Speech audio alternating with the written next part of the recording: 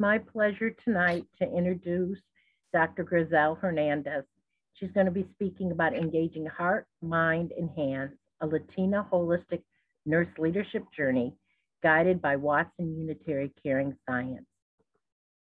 So Grissel is one of our board members, and we are just so excited she's joining us today.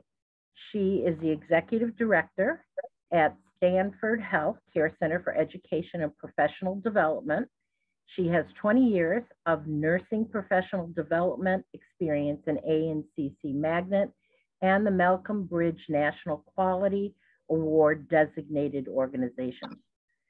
Grissel is an adjunct faculty for Watson Caring Science Institute and a founding member of Regional Caritas Consortiums in New York, New Jersey, Pennsylvania, and California. You have been very busy, Dr. Hernandez. She also coordinates the operationalization and integration plan of Watson's Caring Science Theory into practice, education, leadership, and research at Stanford Healthcare. She has a BSN from the University of Pennsylvania, a Master's of Public Health from UCLA, and a PhD in nursing from the University of Colorado Antwerp Medical Campus. Her qualitative research study aimed to describe and understand the lived experience of nurses practicing Watson Caring Science from a Watson Caring Science framework, AKA Caritas Coaches, creating a caring, healing environment for staff, which is so critical. We look forward to hearing what you have, Grissel. Welcome, thank you for being with us. And I will let you take it from here. Thank you, Margaret. And thank you everybody for taking time out of your own busy schedule to come and having this conversation together. And I hope that I don't do much talking and that we can really engage in a dialogue. So my presentation, I'm going to have a couple of slides just to kind of set the stage, and it will be basically taking you into a little journey of my upbringing and how that kind of manifested into the work that I'm doing right now. So if you allow me, let me share my screen. Let me know if you can see it. Can you see my screen?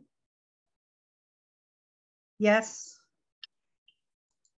What do you see? Because I have many screens and I don't know what I'm showing right now. You see the title? It's your beautiful heart with the engaging heart, minds, and hands.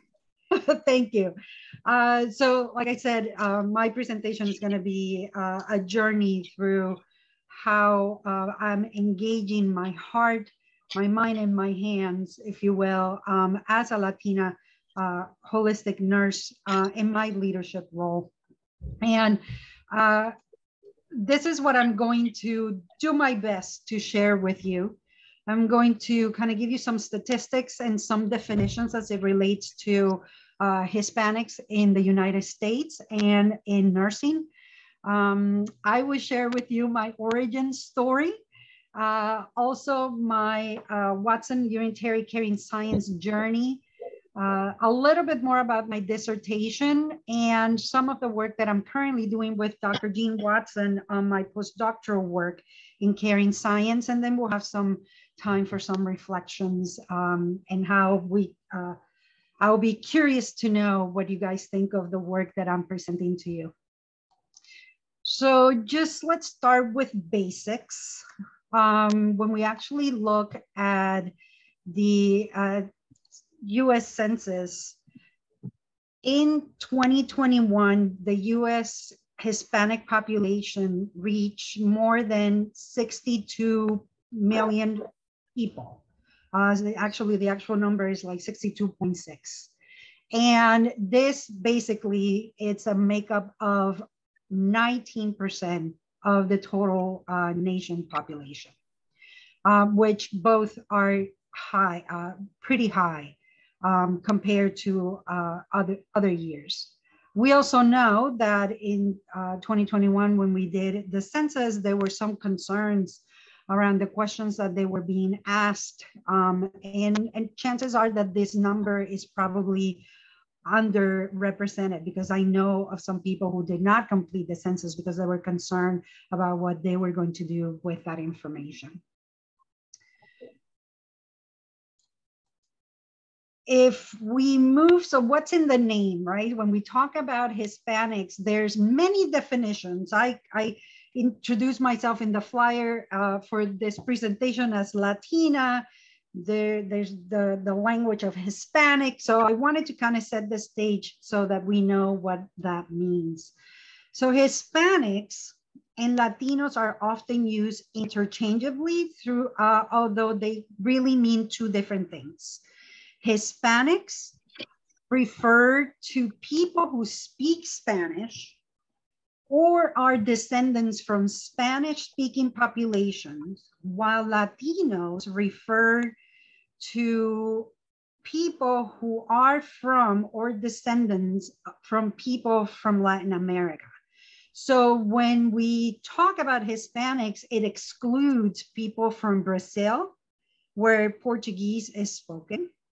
And then when we talk about Latinos, we exclude, we include Brazil, but then we exclude people from Spain or from Portugal.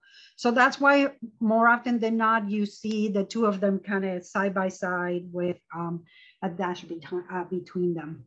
Then more recently, we basically, when you talk to people who you might consider Hispanic or Latinos, we usually don't embrace those.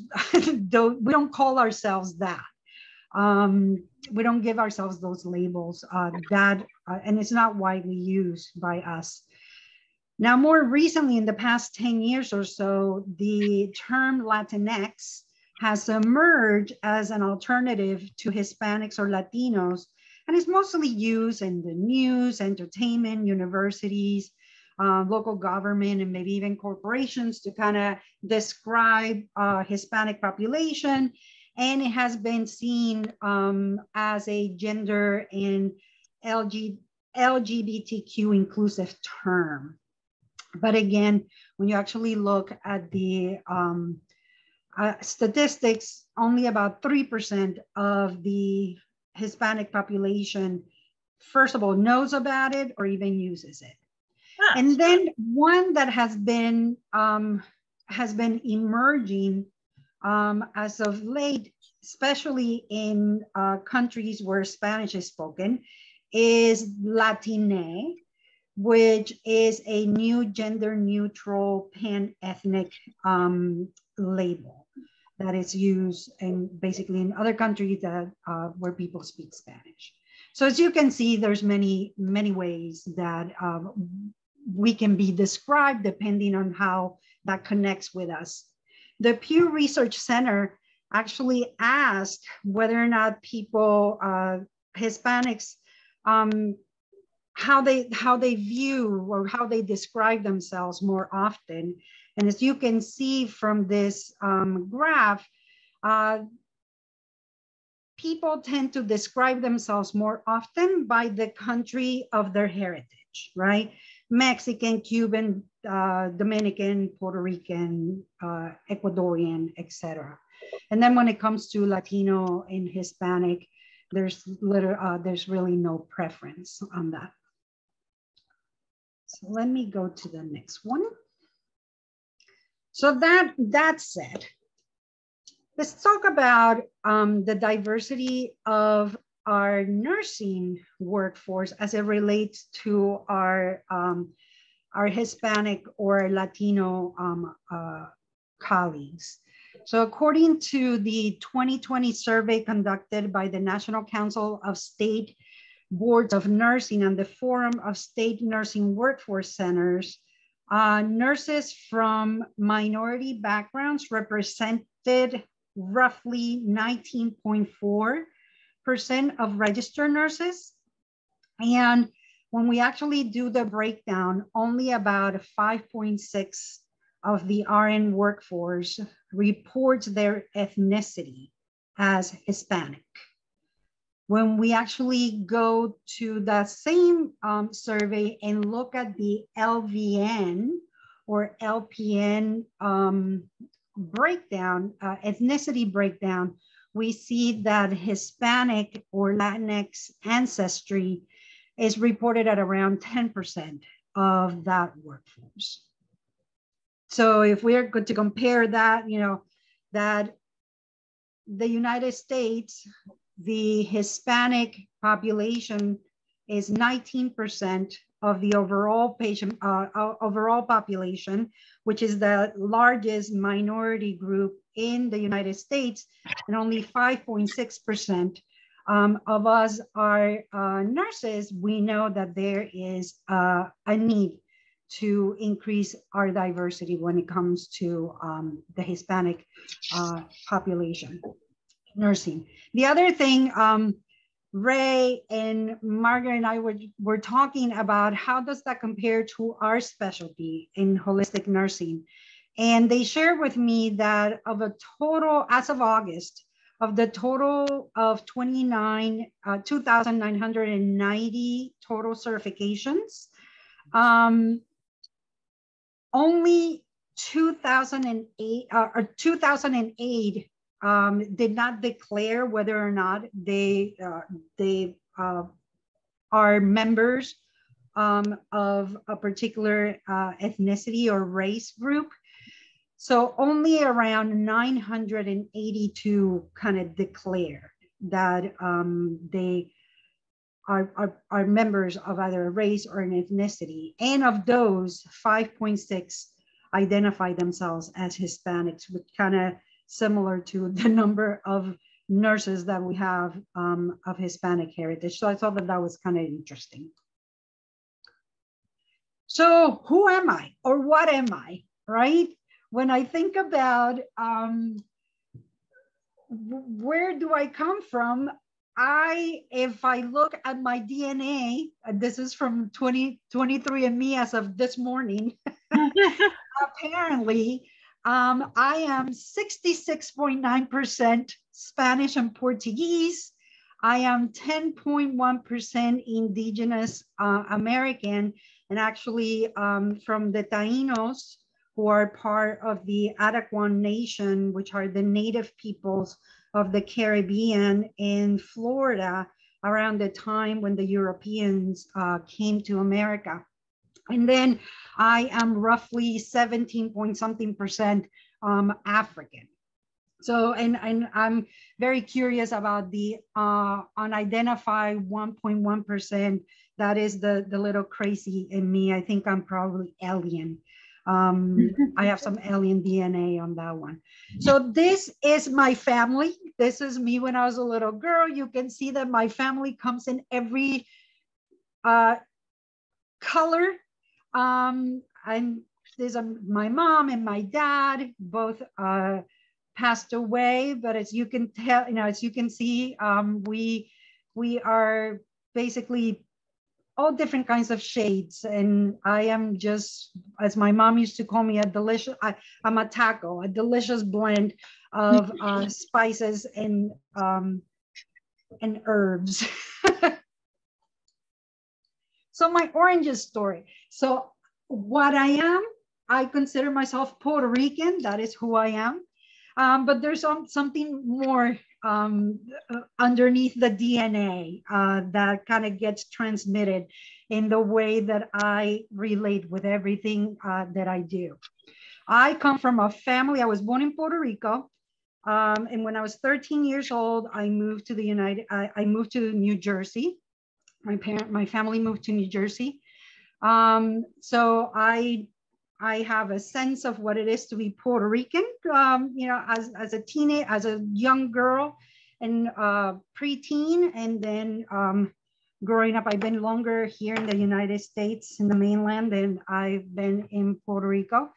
I come from a family of activists and a family of artists, great storytellers, poets, singers, guitar players, painters, etc. I grew up with a family with a very deep connection with the spirit world. And from a very early age, very much, there was a big integration of basically traditional medicine. And basically, I probably went to see curanderas before I even went to the pediatrician. So my family had pretty much what we called a pharmacy in the back of the house, which meant that there were a lot of herbs, and every time your tummy aches, we're going to have some ginger. You can't sleep, you're going to have some chamomile tea, etc. So I grew up with that sense of having a close relationship with the earth, and an understanding that there was something bigger than I. And as I share with many people, having conversations around politics and the things that were happening around us, we could have that, and at the same time talk about the spirit and angels. And it was normal conversation. Like, nobody thought that there was anything strange about it. I also come from a family that has very deep sense of social justice and advocacy. And we grew up with very strong, what I like to call 4 key Puerto Rican core cultural values. And I wrote them here in Spanish, but I would say them in English. Authenticity, respect, compassion, and humility. Those 4 things were basically ingrained in myself and my brother from a very young age. And my parents were very clear with us that our role in this earth was to be at the service of others. And that whatever we did, we needed to go to school, we needed to go to college. There was no ifs and buts about it. And what we did, not only were we to get an education, the path within higher education that we needed to get ourselves into, that was the only request that they made, was for us to choose something that was for the service of another. So I chose social work. I did that before I became a nurse. And then nursing chose me. That is how I like to explain that to people.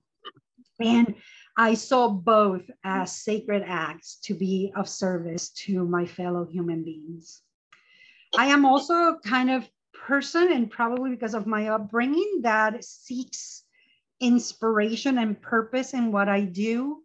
And there has to be some clear alignment between my values, not only my values, my family values, but also my professional values, and the work that I do with that. If there is no congruency there, I feel off at times. So I knew that when I went into social work, and I also knew that when the decision was made by the universe that I was going to be a nurse. So when I familiarized myself with Watson Unitary Caring Science, that became foundational to both my personal and my professional life, because I saw the alignment between my personal values and how nursing was viewed through that perspective. So here is my 27-year plus journey through Watson Unitary Caring Science. It started in nursing school. I was introduced to Watson Caring Science and holistic nursing at the University of Pennsylvania when I was doing my undergraduate degree there. And I'm fond of saying, and Jean is here, and she probably heard me say this many times, I remember listening to an interview. Dr. Jackie Fawcett was my instructor, and she had done this whole series of videos about the living theorist and it was Newman and Rogers and Watson, etc. And the one, I probably understood half of the things that Jean was talking about. I remember writing things down and saying, well, I probably need to find a dictionary if I know what these words mean, because I don't know what ontology means or ontological means and phenomenological means. I had no clue what that was. And all I kept thinking about was, I hope this is not going to be on the test, right? However, I understood in my soul, I understood at the deepest levels of my being what she was talking about. And I remember thinking, that is the kind of nurse that I want to be when I grow up. That is how I want others to see me. I want love and caring, caritas, to be the kind of consciousness that I want to exude when I am in the presence of another human being. So it became my quest to learning more about holistic nursing. I completed the Integrative Healing Arts certificate program with Birch Tree with healthcare transformation. And I remember that we needed to identify a holistic nurse to kind of run all of our reflections through that. And I chose Jean Watson. I completed my board certification in holistic nursing. And I remember, I don't know how it's done now, but I remember when I did it in 2006, we needed to do some reflection questions, and it was the same thing. I needed to identify a holistic nurse, and there were some questions that I needed to answer, and I used Jean Watson and her work, and I wish I could find my answers just to see how they look. I'm pretty sure that they have changed. And then, as you can see, everything that I've done at all the organizations where I've been, at Atlantic Care Regional Medical Center in New Jersey, and now at Stanford Healthcare, I have done my best to basically integrate caring science into my work. And along the ways, knowing that I wanted to get deeper into the study of Watson caring science, and decided that I wanted to get my PhD in nursing.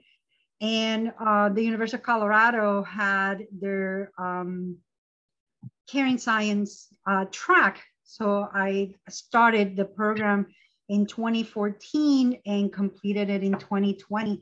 And the reason why I decided to study the role of the nurse leaders who are Caritas coaches in creating a caring, healing environment for the staff was purely because I was curious to know if people were having the same experiences that I was having.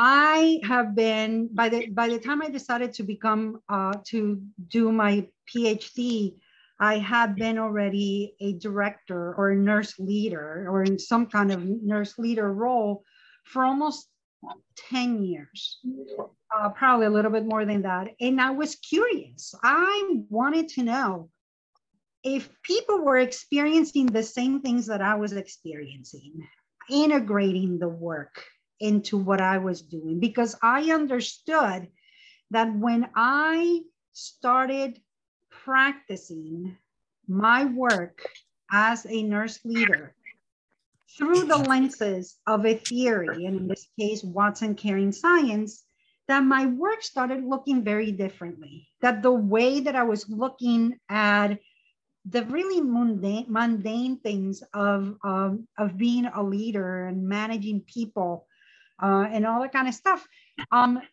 it felt different to me. So I wonder if other people are having the same experience that I'm having. And so I decided that the core concept that I wanted to study was Carita process number 8, which is creating a healing environment and co-creating a healing environment at all levels.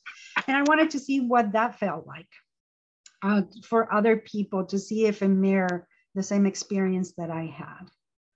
So I ended up doing a qualitative study. I was able to include 15 nurse leaders who completed the Caritas Coach program at least 2 years before this study. And the reason why I chose 2 years is because I needed to make sure that they were already, you know, if you look at the novice to expert, the Benner novice to expert model, at 2 years, you're already doing some of the work and you feel comfortable doing that work. So I wanted to make sure that people felt comfortable with the knowledge that they have gained from the program and see if it was being manifested in the work that they were doing. I wanted to describe and understand what were their experiential meanings of creating a caring, healing environment, and if they were doing it through the lenses of caring science. And the study provided descriptions of relationships and conditions and practices that facilitated and also sometimes interfered with the creation of a caring, healing environment, and obviously everything through their perspective. Now, the other thing that I did, remember that I told you that I was, that I came from a family of artists. The way that I process my feelings and the way that I process, and probably because English is my second language, sometimes I have a hard time finding the right word to describe however it is that I am feeling. And for me, art became that other way of expressing how I was feeling or any thoughts that I had. So I decided to include, aside from the interview, the semi-structured interviews, I added an artistic expression opportunity so that the participants could look at their the answers that they gave me. In the interviews, I analyzed it and shared with them the story that I thought they told me. And then I gave them the opportunity to describe in an artistic way, not just a painting, but it could have been a poem or a collage or a picture, however they wanted to express themselves, a description of what that story that they told me meant to them. So I used it as a way of triangulating and augmenting the verbal descriptions that they provided on the interview. And if you get an opportunity to look at, if you Google it, you can find the dissertation and you can actually see the pictures or the artifacts that they included as part of their interview process. So what did I find? So what I found is that these 15 nurse leaders described the essence of creating a caring, healing environment as the embodied, caring, loving consciousness engage in informal moral actions and practices. And I decided to take that, and I took a year off. Actually, I took 6 months off, and then I said, okay, now that I did this, I wonder how I am doing this work, how I'm living this embodiment as it relates to the findings of my dissertation. So when I decided to work with Jean and complete and start the postdoctoral program, you know, I had the opportunity to do a lot of work. I could have done a project related to what I do all day long at work, right? I'm doing some great stuff integrating caring science here at Stanford Healthcare. But I knew that I really wanted to get a better sense of what this meant to me on a personal level. So I decided to do a self-aesthetic aesthetic heuristic inquiry and use heuristic inquiry process to gain knowledge through self-reflection, self-discovery, and self-transformation, and actually use artistic expression as a way of illuminating and uncovering these living experiences that I was having embodying Watson Caring Science. So I am in the middle of this right now. I already presented some of the work that I have done to our group during the summer. And I would like, with your permission, to kind of share some of the things that I have done and where my mind is going. So when you look at heuristic inquiry, there are two main questions that it asks. It wants to know, what is the experience? How are you in the world? And how do we understand our individual and shared experiences through embodiment, perception, exploration, self-knowledge, and actualization? Excuse me.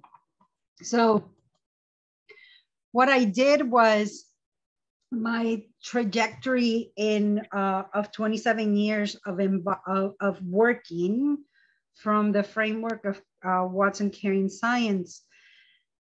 Throughout all this, life is not linear, as we all know. It looks really nice on paper, but we all know that throughout our journey, things happen. And I'm describing those as these little bolts, right? So throughout the many, my 27 years with this work, I've had what I describe as urges or disruptions or something that needed my attention or my healing. So I identified those in the particular years where they happen. And they range from health crises to death of loved ones, marriage, decisions to leave or decisions to leave a job, start a new one, return to school, COVID, etc. So what I did was, for my project, I focused my experiences embodying Watson Caring Science during these so-called urges or disruptions. And I wanted to see how I experienced embodying Watson Caring Science in both my personal and professional life during these times where, my life, my linear progression was being, for lack of a better word, tested in my commitment to be in this path. So I'm going to share with you some of the things that I did. So basically my question was, what is my experience of embodying Watson Unitary Caring Science? And I'm going to share with you what I'm calling right now Caring Science postcards. So I have created, since 2011, over 400 works of art. Most of them are either paintings or drawings. And what I did with the project was I paired them with quotes from Watson Caring Science that either were used as catalysts for the painting or the drawing, or that they resonated with the sentiment that I had at the time when I was painting or creating the work. So this one was from 2011.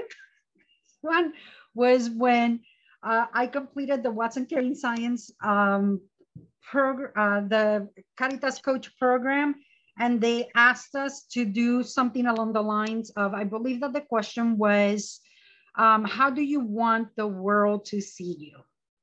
Well, the only thing that I needed to do at the time were stick figures. So I saw myself as a stick figure, and this was supposed to reflect that when people saw me, I wanted them to see my heart. I wanted them to see the love that I had, not only for them, but for the work that I was doing.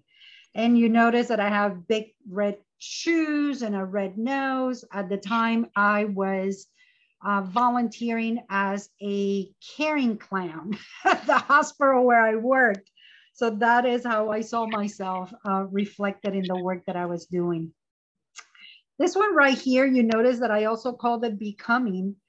And this one was created and manifested about 6 years later in 2017, when I attended a creative art retreat to process the grief of after the death of my husband. She was this Becoming, which I call the goddess of letting go, open heart, and new beginnings, was painted after a guided visualization during the retreat. And there is a message that was written in the canvas. And I'm going to read to you what the message says. He wants you to know, he wants you to love. He wants you to laugh. He wants you to shine. He wants you to remember you came to give life, to create. He wants you to remember you must follow your path. He wants you to remember you taught him to love, how to cry, how to forget, how to live, and how to laugh. He loves you forever and will never leave your side. So art at this particular moment in time became, as Jean says in this quote, a process for me to ritualizing and sacramentalizing a traumatic event like the death of my husband, and releasing and restoring balance and realignment. The other one that I wanted to share with you, and this one I'm going to go really quickly, is I began to have visions and deep connections again to the spirit world.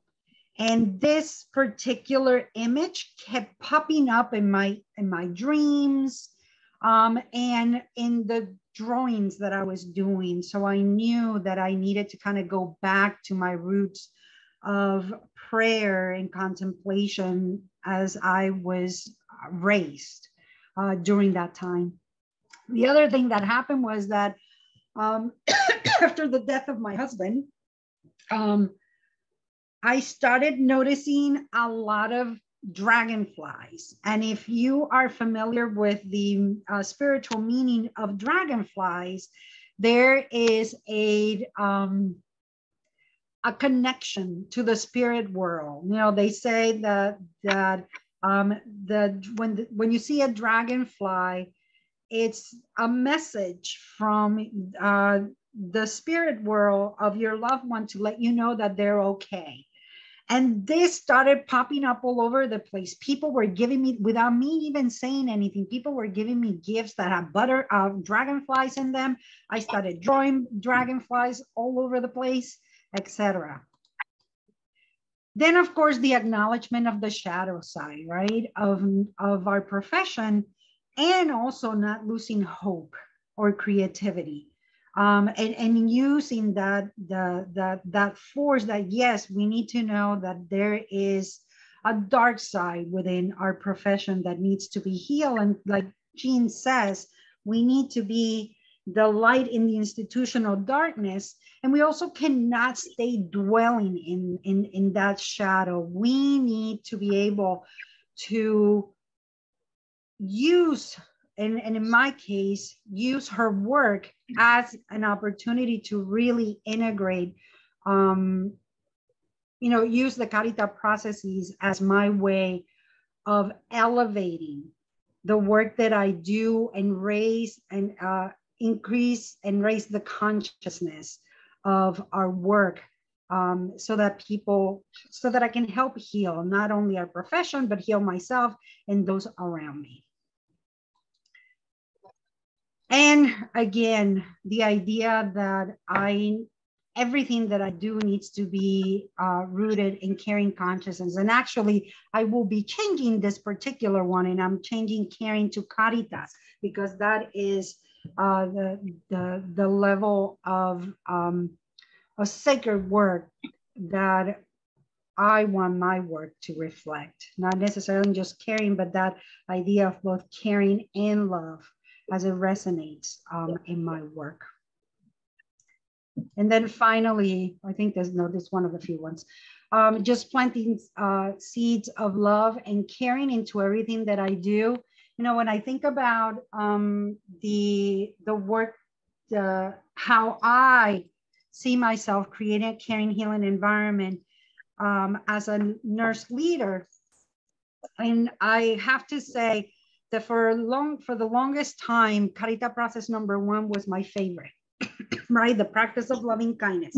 As we know that without a practice, a serious practice of loving kindness to myself and how that extends to others, nothing that I do is going to make a bit of difference, because that sets the stage, that creates the soil from where everything kind of flourishes. However, the more I think about it, especially from a nurse leader perspective, my favorite Caritas process now is Carita process number 8, creating a healing environment. Because when you actually read a little bit more on her work, she talks about how there are 3 levels of environment that we have, right? We have the physical environment, level 1 environment, what you know, a beautiful space, a beautiful building, flowers, and you know, all the physicality that we have around us. And sometimes we get stuck there, right? Where some of us who work in hospitals, we have beautiful buildings. We spend billions of dollars creating these magnificent spaces of quote unquote healing. Then we have level 2, which she talks about how we repattern the field, we repattern the environment, that everything that we do becomes, you know, we reframe our tasks into caring, healing modalities, right? And that we also integrate caring, healing modalities, so that when we make a bed, there's a scent to it, right? That when we feed somebody, there's reverence to that work that we do, etc. And in my case, as a nurse leader, when I think of repatterning the field, that second level, how I see that, and that is how I engage my mind, is that then everything that I do as a leader, or everything that I do as a manager of another, right? Because I have managerial tasks as well. That means that everything that I do, from hiring, from performance evaluations, from running a meeting, from putting together, sorry, Jean, that I'm about to say a bad word, competencies. Even when I do that, when I do it through the lenses of Watson Caring Science, they become caring, healing modalities for my role, right?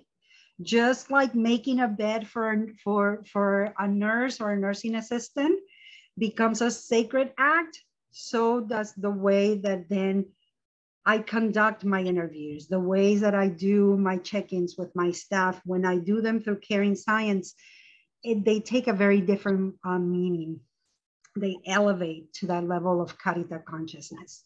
And then, of course, the third level, which is an expansion of Quinn's, the nurse as the environment, the idea that I can be, even in the midst of all the craziness that's happening around me, that my physical self can be the healing environment for another is powerful, right? Because knowing that you are interconnected with another and that your energy can have an impact on another human being, that is some profound kind of acknowledgement. And knowing that I need to be engaging in loving kindness, right? That I need to be authentically present to another human being, that I need to engage in spiritual practices so that I can be a healing environment for another human being, just definitely creates a very different level of how I practice my work every day. So from that moment, so this is why Carita process number 8 has become my favorite Carita process, because to me, it embodies every single one of the Carita processes into all those levels. And when you read it, right, when you read one of her books and you read it, you start from 1, 2, 3, but the way that you practice, the way that you need to present it to another, you start from the 3rd and then you move down to the 1st.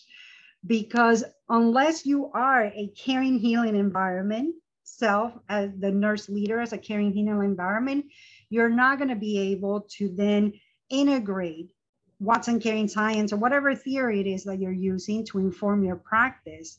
And unless that gets integrated, then it cannot be manifested in physical form at the physical level. So whenever I read it, while I read it 1, 2, 3, the way that I practice it is 3, 2, 1.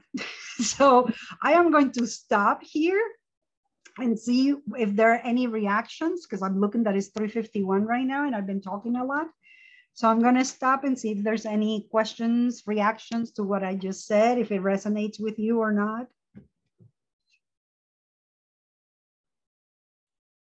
Thank you, Grissel. I'm going to ask for just open comments, thoughts, questions that you might have for her. I just wanted to say, I just graduated this weekend from the Caritas Coach Program, and I too am a Latina or first generation. It was very, very inspiring today. I don't see. This is the story. Oh, I'm Rich. I don't see too many people. I'm good. Yeah. If you're not speaking, if you'd mute yourself so Mel can continue. Okay, great. We're not looking for right at the moment. This is kind of advanced planning here. Lori, I think you're coming through. And Lori, another question: do you do respite? Well, Mel, go ahead and speak your truth, and we're just gonna talk to Lori. She doesn't hear us. Sometimes like respite, like okay. I just wanted to say that it's really, really inspiring for myself as a first generation Latina, and seeing somebody else that, you know, with the same background in this kind of environment. It's not something that I see too much. So just really, really inspiring hearing you speak and just seeing what you've done. And thank you for sharing. Thank you. Thank you. And congratulations on your graduation. You know, when I did my my dissertation, only one of my 50 was Latina. So I'll be curious to see. I would love to do a and I would love to replicate it with Latina now that we have quite a few of them, because we have some from Latin America. It will be interesting to see if the responses are the same, you know?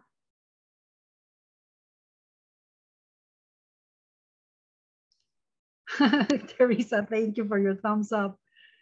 And Danielle, thank you. No questions, but much gratitude.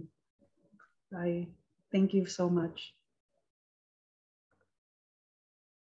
Teresa? I see you there, and you look like you have a comment. Is there I something look like I what? like you have a comment? Oh, I just wanted to thank you for muting Miss Lori. I am slow. My apologies to all of you. No, honey, it's fine. I was just trying to not be rude. But I will say, oh, what an awesome process and through the whole thing. And oh my God, to have Jean here with us and to be able to hear and to witness that's just precious. I used Jean as well for my holistic nursing certification many years ago. That dates me. So yeah, it's just phenomenal. You've done a wonderful job. And to be in the Stanford system and to be able to pull that off, you go girl. Exactly right. Yeah, Jean can tell you stories, huh, Jean? Well, it's really quite remarkable to me, the creativity and the scholarship and the personal and professional intersection, bringing it to a form of methodology and science and research and congruence with the whole is just quite remarkable. I mean, she stands alone with the unique combination of her art and her story and her heritage and the way she blends it. It's such an inspiration for me to witness. And that's why I think Grissel almost single-handedly changed the culture at Stanford Healthcare. I mean, really, it's all, left side of the brain or right side of the brain or whichever it is when she went there. And now she's using art in all the educational programs and all the professional development and has the CNO involved and not the CEO. It's quite remarkable. But it just shows you the strength of having that consciousness and that knowledge and that centeredness to be able to give voice and language to what we have to offer is really quite powerful. And the uniqueness of our individual gifts and talents that we just manifest. It's a privilege to be a part of this, all of us.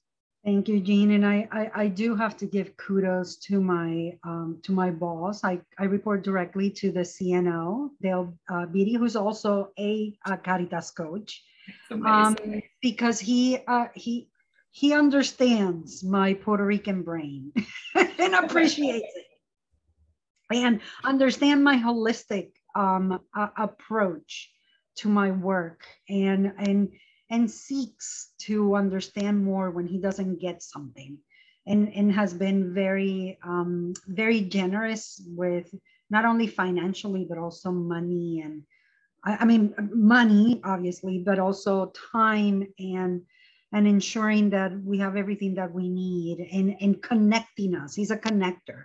He connects us to the right people to continue with the work. So it's great to work in partnership with him. Grissel, I want to share with you and the group that, probably maybe 10 years ago, we did the role delineation study to identify the practices of holistic nurses. And there was like one or maybe two articles about the use of art and the value in nursing. And somebody said, well, it's really not out there. It's really not published, And we said, we're going to test this. We're going to put it out there and we're going to see if it prevails. And now it has become so important because it accesses aspects of our being, our consciousness, our inner soul, that you really can't do as well necessarily with the traditional logical, analytical words or programs or technology. So I want to say that I absolutely loved your art. And I'm thrilled to hear that you're using it with your nurses because it is inspiring, hopeful, fills our soul, and helps other people see the value of what you're doing. Yeah, thank you. Actually, one of the things that we did for Hispanic Heritage Month, we did it. It was part of our Cinco de Mayo celebration. I'm a member of the Latinx employee resource group here at Stanford. And one of the things that we did was we did a virtual art exhibit. We requested art from our staff, whether or not they consider themselves or identify themselves as Latinos. We basically asked anybody to just share with us, and we called it the heart of our community, celebrating the diversity and our gifts. And we had 33 submissions of art from staff, from VPs all the way across to environmental health services, nurses, and everyone in between. And my job was when I got sick with COVID, my job was, I had nothing else to do as I was recovering. I ended up putting together, curating the art exhibit. And it's beautiful, just all the things that people shared, and the preciousness of it all was inspiring. Grissel, I hope you will think about whether or not you can publish that with the permission of the artist, because we are so left-brained in this society, and we are so biomedically oriented, task-oriented, parts, organs, systems-oriented.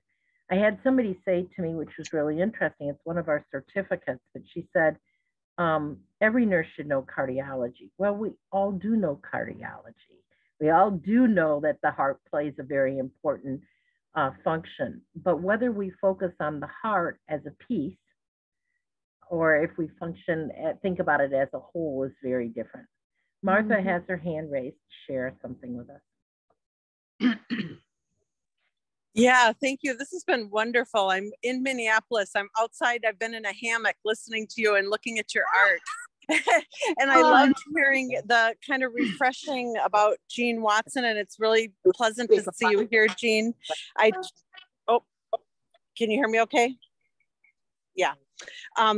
So it's great to see everybody here. And I just wanted to make one comment. When I took Jean's course, that I can't remember the full name, the Caring Science, I remember when I learned it and I was like, this is just common sense. Like, everybody knows this, but it's not common sense for everybody. And listening to you, Grissel, your presentation today and how you apply it, and you know, just really talk about it with your practice was really helpful for me. And it's like, yeah, this is really, really important theory.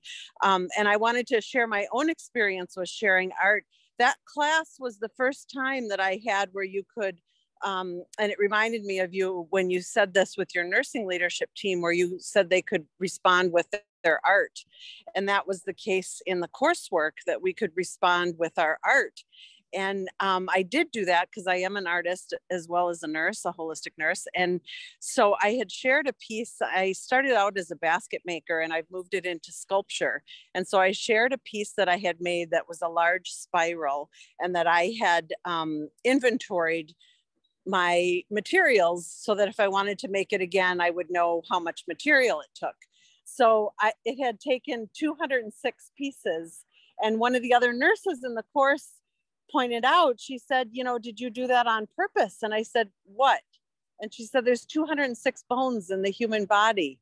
And I'm like, oh my God, of course I know that. And like, it was just this validation of what I know is coming through my work and my art. And so that was just great validation to be interacting with other nurses and sharing art and talking about it. So thank you for bringing that into your presentation. It was wonderful. And I thought, where do we buy your postcards?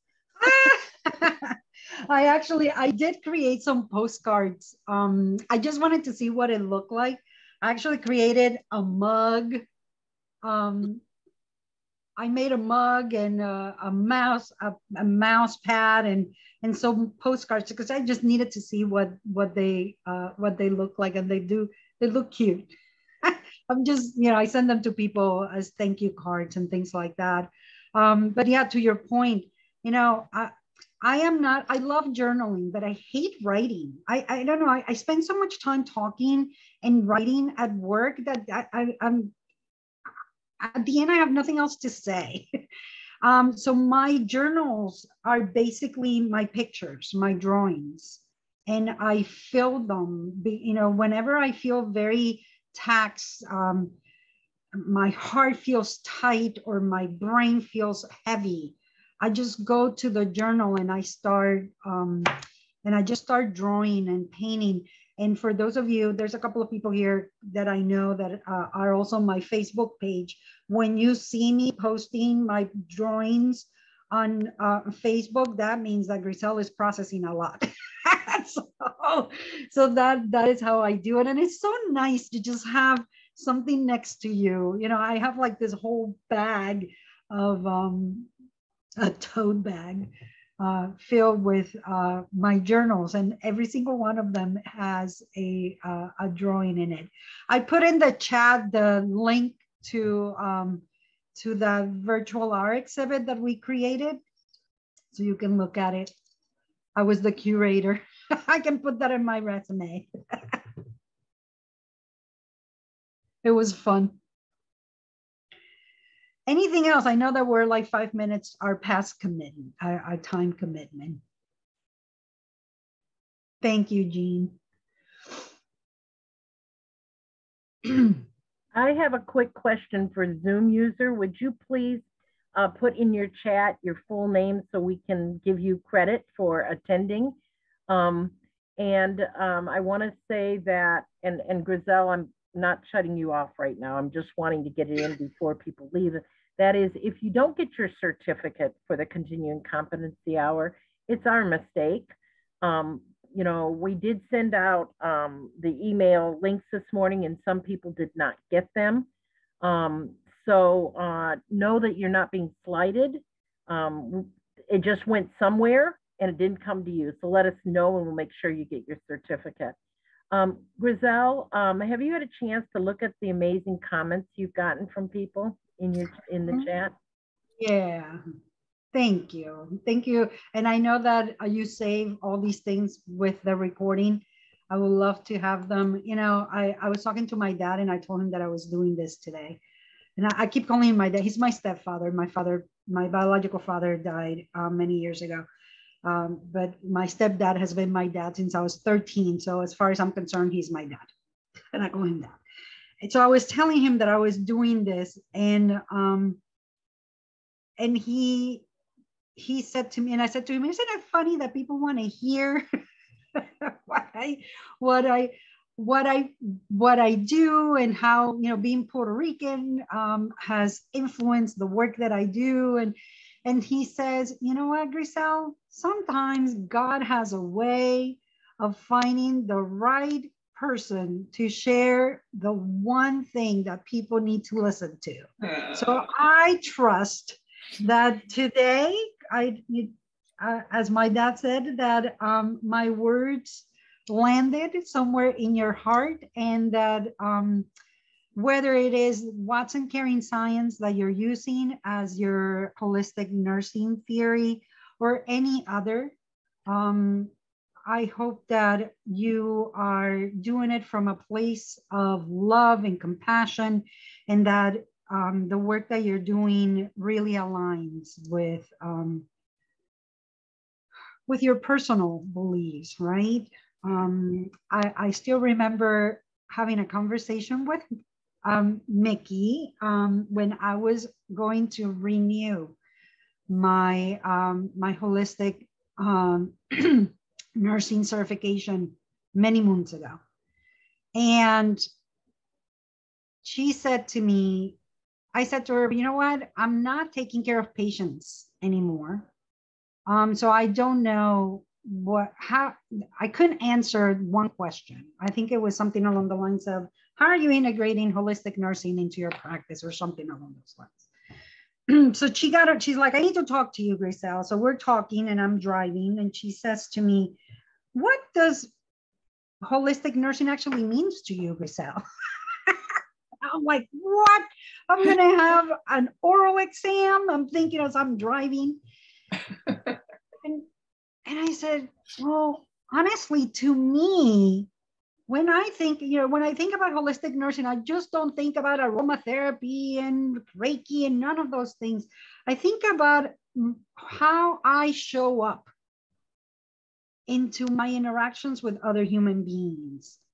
How do I, what is the inside of me that reflects in my interactions with others? As Jean would say, the transpersonal caring moments, right? And she goes, you passed.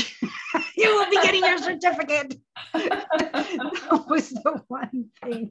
And I thought, okay. So that when I think about how do I integrate holistic nursing into my leadership practice, it's about how I show up, and how I relate to other human beings, and how lucky am I to be able to do it through the lenses of Watson Caring Science, and also knowing that as a nursing, we have so many other ones that we can choose from, right?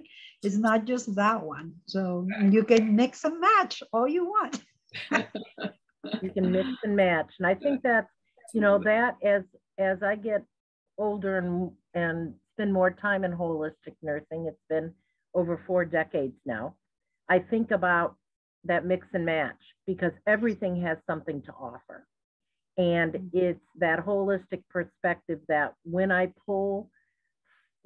gifted with the different offerings of the different theorists, it only enriches my practice. And whether it's practicing, as you said, Grissel, as a leader, and boy, are they lucky to have you, or as a theorist, or as a bedside. Today I had a conversation with a group and I said, you should be using your knowledge base in any role you show up in. It's not only at the bedside. If you have this knowledge base, for example, in school nursing, you're going to show up and use it as an educator. You're going to use it as a researcher. But it's so different than how we think of it that way. But when you come from a paradigm where it's disease, illness, organ focused, people don't think about it that way because they fragment everything. Yeah. One of the things that we're doing right now at Stanford, and sometimes it seems daunting, right? Such a big organizations, and you're never, first of all, don't ask anybody for permission because they're never going to give it to you. So you just do whatever it is that you need to do. You're recording this, so anyway. Just ask for forgiveness later. Just start in the areas where you have control over it, right? And you can make a difference. And it's taken me a while. I've been here for 9 years, and the first few years were not easy by any stretch of the imagination. I'm not going to paint that everything's been rosy. And one of the things that we're doing right now is we're actually using, because we're an affiliate of Watson Caring Science, we're using her model, the 4 buckets of work that we know that if we start integrating this work, you begin to see cultural transformation. So in leadership and legacy and education, praxis, and in inquiry, research or evidence-based practice, or however it is that you want to call it, or that you're doing. And one of the things that we're doing for practice, and again, Jean, cover your ears. I'm going to use that word again, competency. So one of the things that we decided to do, because my department is responsible for the ongoing, the initial and the ongoing competencies for our new staff. I said, okay, we need to integrate Watson Caring Science already in our professional practice model, but now we need to start adding the language, and where people need to live it, and where people need to start looking at it. And I let my team do it, and they gave me their first take on it, and I was like, no, this is not going to happen. Caring and love are not separate from the things that we do. I do not want these to be a separate segment on this giant documentation. We are going to look at every single one of these statements, and we are going to include caring science. We're going to translate that into caring science language. So, so we started doing that. And And it's been a lot of fun. You know, sometimes you're like, character process number 5. Let me just engage in some positive and negative feelings right now because this is frustrating. But slowly but surely it's manifesting. And now we're adding it to the check-ins that we do with our new grads and the learning needs assessment that we're doing with all of our new hires. You know, we're asking people, how do you want to be known as? You know, yeah, here's your name, you know, all these different things. We're integrating questions about self-care. So it's explicit from the beginning that that is an expectation, and putting it from the get-go. So it's been a lot of fun to do that, and slowly, you know, but surely it's happening. And then something else that we're doing, we're part, our patient experience, we collect human caring questions that are based on Watson caring science in our organization. So we created a human caring dashboard that right now is not public, but we are going to be working along with Jean and her team and Watson Caring Science to analyze the information, because we've been collecting this since 2019 and we haven't done anything with it. So now we're going to try to see what is the perception of our patients, and how we are indeed integrating Watson Caring Science into our work. So it's exciting. But more to come on that. Thank you, Grissel. I want to say that I thought you did such a beautiful job of showing theory application. Often when we teach students, they're like, what good is it? And, you know, we're a practice profession. So if you can't apply and use something, then there's a problem with it, because, you know, we all have dust collectors, mental dust collectors. And this was such a beautiful job of showing the growth and the progress and the implementation and the interface of this theory, as well as what I saw throughout were the 4 values that you talked about growing up with. It was such a beautiful interface here. Does anybody have any other comments or anything else they'd like to share before we close? You will be receiving 1.25 continuing competency hours for your attendance. And like I said, if you accidentally don't get it, please let us know. Candace, do you have a comment? I do. Grissel, I feel like I know you either from this lifetime or the past. Somehow we have crossed paths. I don't know when. I can't put that together when I saw your name, you know, when this program was announced. So I wanted to say that. Mickey, thank you for bringing up values. That was what my comment was about. I do not think that in general about any topic, healthcare or more than healthcare, outside of healthcare, I do not think that as a country and as a global nation of human beings that we are talking about values enough. Because values drive all things, right? Values drive behavior, values drive decisions, values drive all things. And I would like a movement to start. And where I live, I'm trying to do that in the things I'm engaged in, to what is just to sometimes ask the question, what is the value driving this decision? What is the value driving this war, whatever it is? What is the value that this patient carries that leads them to want this or do this or whatever the situation is? So I'm putting in my thought about values, and thank you for bringing that up, Grissel, early on in one of your opening slides. I think the world would be a better place if that was happening. Secondly, about values, I want nurses to start talking about what values I understand the values driving holistic nursing, having been involved for a long time. And I've been a nurse almost 50 years, nearly 50 years. But I'm seeing values slip away. It might be in all of the correct statements from all the nursing organizations, but in day-to-day, I can't find any loving values driving too much today in healthcare, which of course nursing is a gigantic part of. So that's my wish, and maybe magic will happen and we will be in a better place. And thank you for re-inspiring me to be an artist again. I've kind of put that aside, Grissel, and I'm going to work at that. Thank you. I thank you, Candace, and I think we need to, we probably need to have a nursing art and holistic nursing art exhibit. Wouldn't that be fantastic? I'm pretty sure that every single one of us can create or dust off something that we've done many, many moons ago.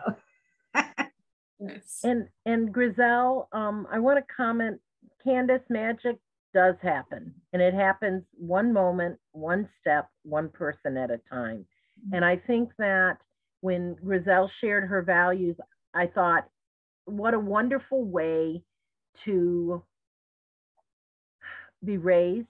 One of my elementary schools nearby where my kids went had values, and there was a discussion from some parents who thought that values should only be taught, like authenticity, honesty, loyalty, should only be taught at home. It should not be something in the school system.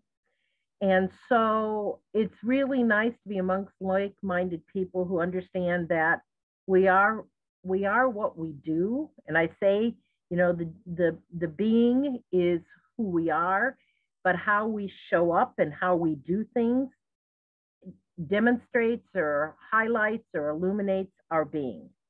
And so I thank you for a fabulous presentation. Is there anybody else that wants to say anything else? Because now you're getting into 1.5 continuing conference. Because I recognize your time is valuable. Teresa, you're muted. You're muted. Just a second. You're muted. You're muted, kiddo. One more time. Well, it's probably a good thing you couldn't hear what I was saying and the words I was using. So I don't know a lot of you, but let me say this real quick. I am the chairman for the conference of 2023 committee. And that was actually discussed, and I would love to have an art display at the conference. So if there's anyone that wants to participate in that, help me organize that, we can do it. And there's many of us that don't think we're artists, but we really are. So Mickey can get you my email address, contact, yada, yada, yada. So send me an email and let me know what you think. And we can try to bring this to fruition. It's just phenomenal to me that that was mentioned. I think that is a wonderful way to celebrate our holistic nursing contributions. And nursing, you know, every time I think about holistic nursing, it's like such an oxymoron. It should be all nurses need to be holistic nurses. End of story. I'm like, come on. Right, exactly. Enough already. Teresa, could you approach Terry and tell her that you want that in the e-news? And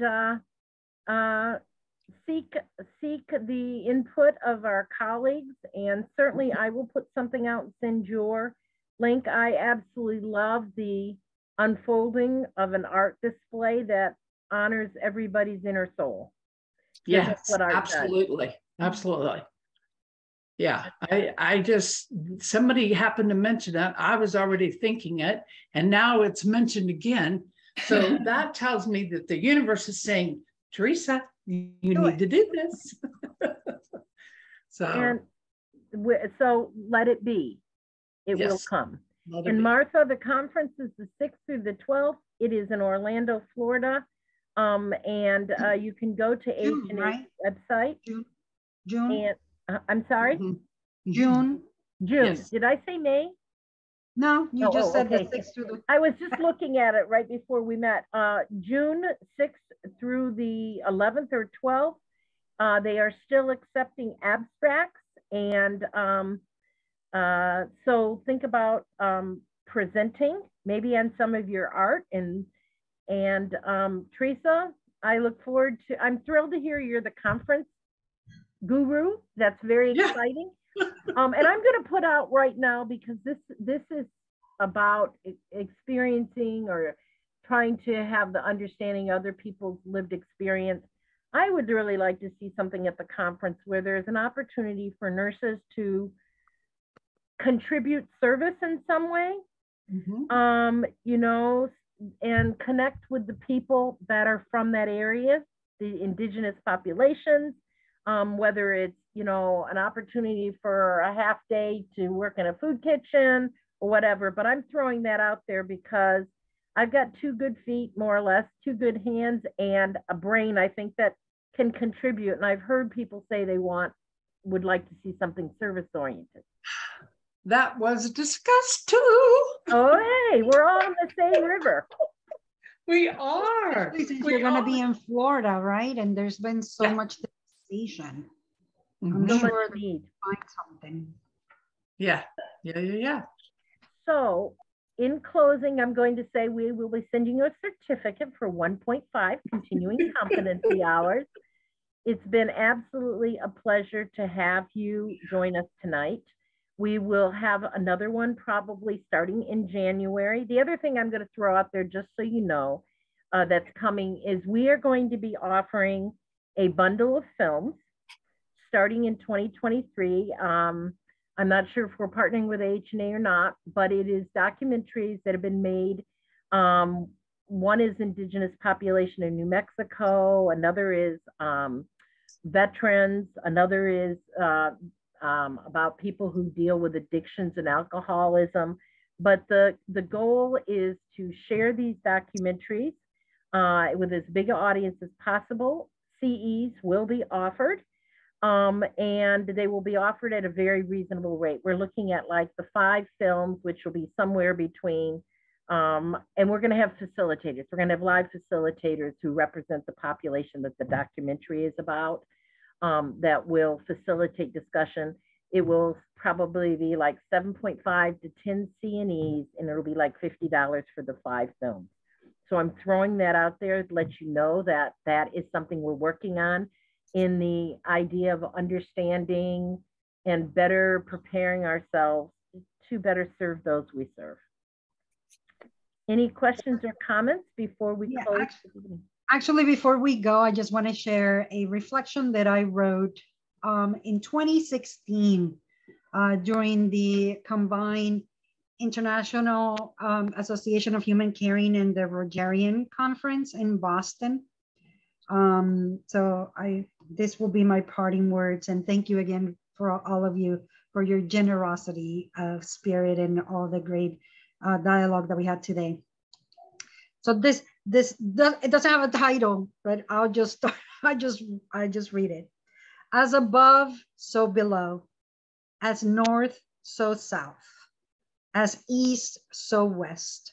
As my mind, so my thoughts. As my thoughts, so my words. As my words, so my actions. As my actions, so my heart. As my heart, so my ears. As my ears, so my eyes. As my eyes, so my hands. As my hands, so my work. As my work, so my passion. As my passion, so my purpose. As my purpose, so my ethic. As my ethic, so my must. As my must, so I love. Wow. Thank you so much. Namaste. Namaste. Oh. Beautiful. Namaste. Thank you. Thank you. Thank you. And have a beautiful rest of the day to everybody. Bye.